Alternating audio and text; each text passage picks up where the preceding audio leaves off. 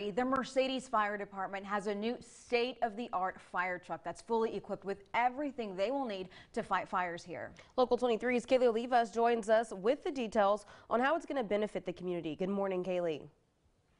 Yeah, Sydney, Brenda, good morning. The new fire truck is fully equipped to maintain fire reporting, fire inspections, hydrant mapping, and so much more. I actually got to ride along in this new truck, but beside how cool it looks and how fun it was, the fire chief tells me there's much more to it, that it will be a huge asset to the city of Mercedes. This brand new fire truck comes after a decade-long wait.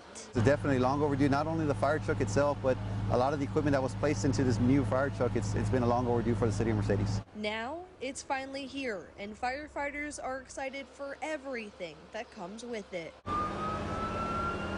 The lights, the flashing lights, no, just the morale as far as, you know, the firefighters receiving a brand new apparatus. It builds up the morale and it makes the department a lot, you know, either friendly, which turns around and provides a service to the community. Mercedes Fire Chief Javier Campos Jr. is not only thrilled that he and his fellow firefighters have been upgraded to a new pair of wheels, but also for what this means for the city. This apparatus does carry a lot more water than our previous fire truck, so that's one. The pump capacity is also larger, and the amount of equipment that we're placing into this truck is also going to improve our response and be able to provide better service for the citizens of Mercedes. All great things, but what Chief Campos is looking forward to the most, improved response times. I was transporting code 1x1 to Valley Baptist Micro. Our response times are great. You know, we're averaging anywhere from dispatch to arrival from about 6 to 10 minutes, which is great response time. The Mercedes Fire Department was able to purchase the new truck with over $700,000 in grant money,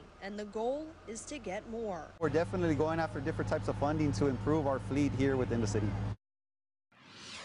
Now, the Mercedes Fire Department serviced that engine yesterday morning by having their team of firefighters push it into the bay, a long-standing tradition they've done with each and every fire truck. So now it's completely ready for service and those fiery calls. Putting local first this morning, I'm Kaylee Olivas.